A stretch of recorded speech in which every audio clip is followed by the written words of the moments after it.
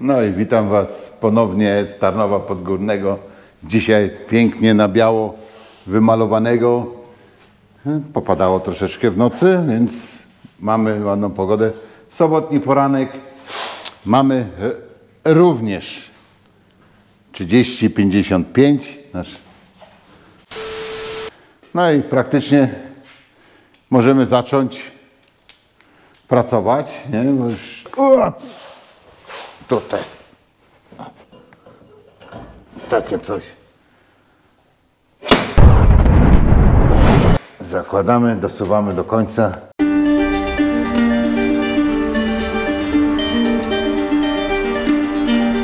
No i tutaj prosta sytuacja. Użyjemy pneumacika.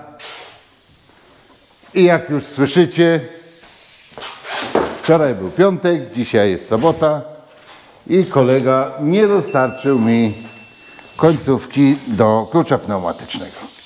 I dlatego syczy nadal.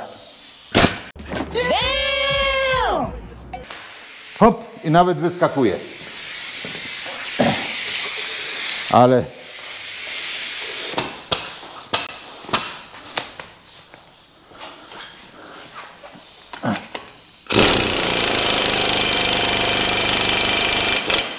to chyba był mój problem, bo źle.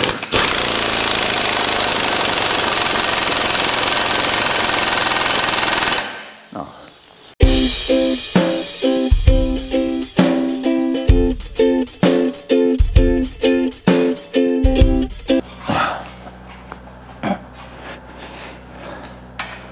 No, jeszcze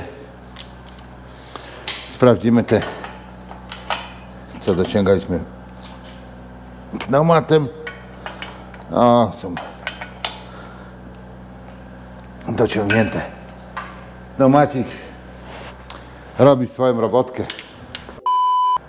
Zdejmujemy panel boczny, boczek. No.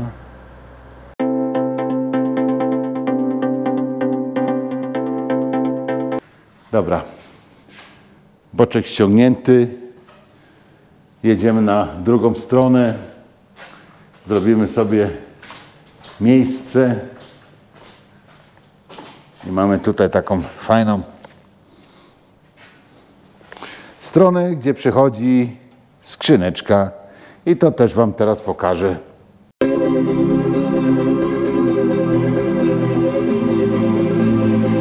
Skrzyneczka założona. I proszę bardzo. Tam wszystko jest. Więc zabieramy się za następne rzeczy. Dobra, o. Wężyk. Zaraz trzeba będzie trochę spuścić. Zamknąć dopływ powietrza. Tutaj. Zakładamy. I nadmiar kabla wkładamy w słupek. Tylko tak z ostrożnością, żeby nie przykliszczyć albo przykleszczyć.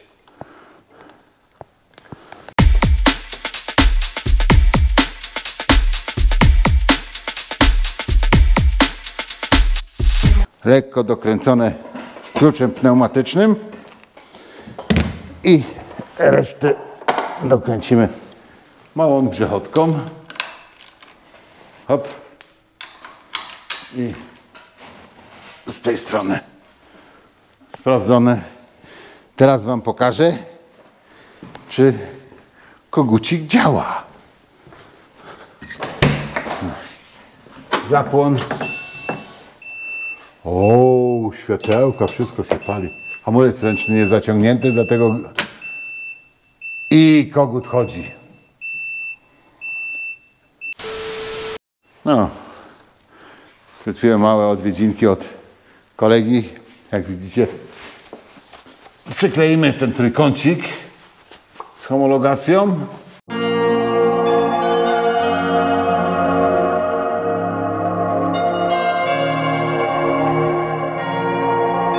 No, zaginamy tak. Bierzemy oto taki raky. No, ustawiamy sobie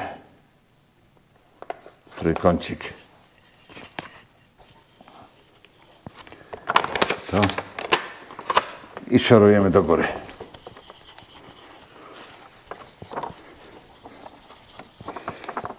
Nie zostawić nigdzie powietrza.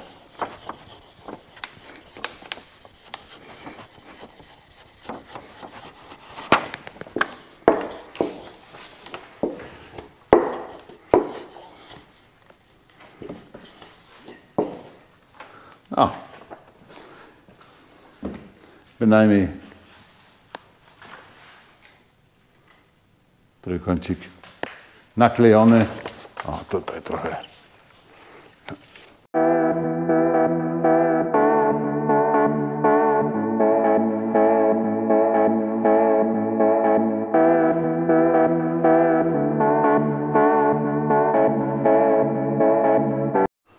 No, a w międzyczasie jeszcze taka malutka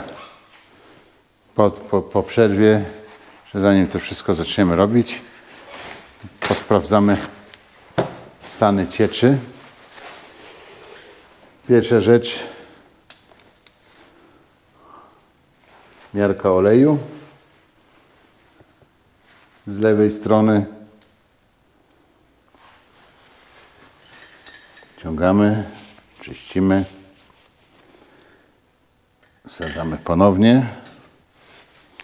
Nie wiem, czy to tak fajnie jest widoczne. Hop. Pełen. Nie wiem, czy to tak kamera to uchwyci. Stan pełny. Sami zalecają, żeby stan oleju silnikowego był pomiędzy pustym a pełnym. No, teraz płyn chłodniczy. Widać. O, dobrze zalany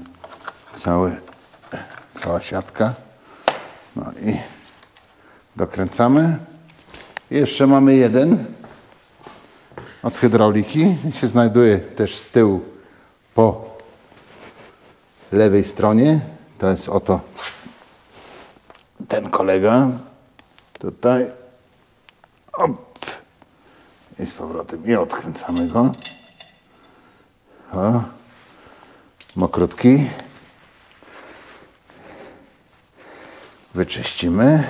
Czyściutki jest. Lekko dokręcić. I wykręcamy. Jaki stan? Pełny. Nie wiem, czy to tak ten olej jest czyściutki. Widać, jaki jego stan jest.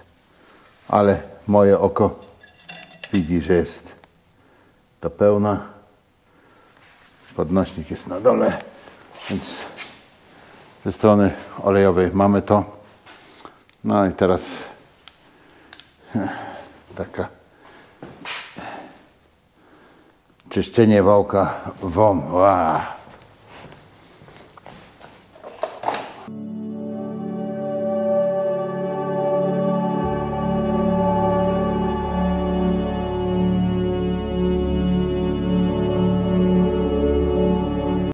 No, bateryjka w kamerze podładowana, bo mi zgasła, jak czyściłem wałek WOM.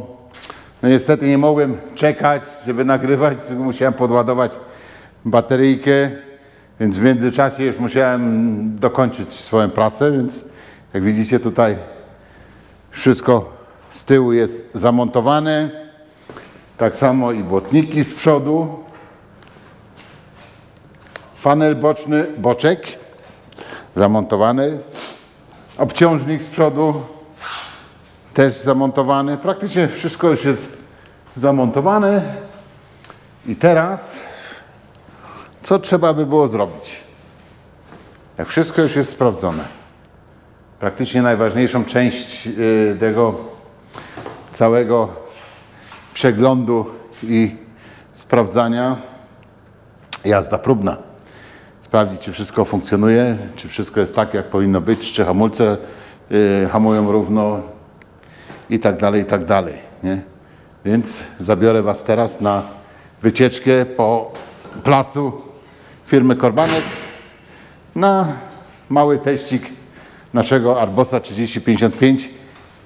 Za każdym razem robimy to i sprawdzamy.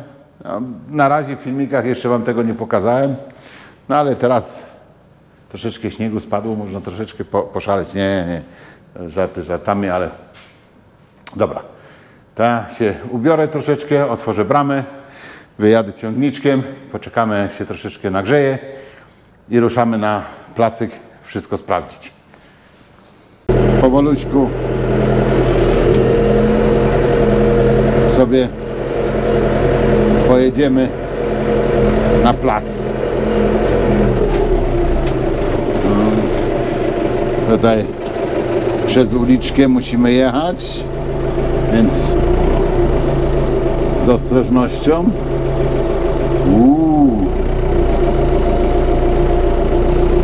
Sobotni ruch. Dobra. I powoluśku na drugą stronę.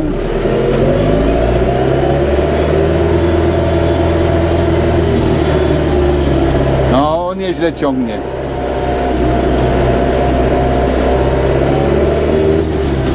Niezłe przyspieszenie.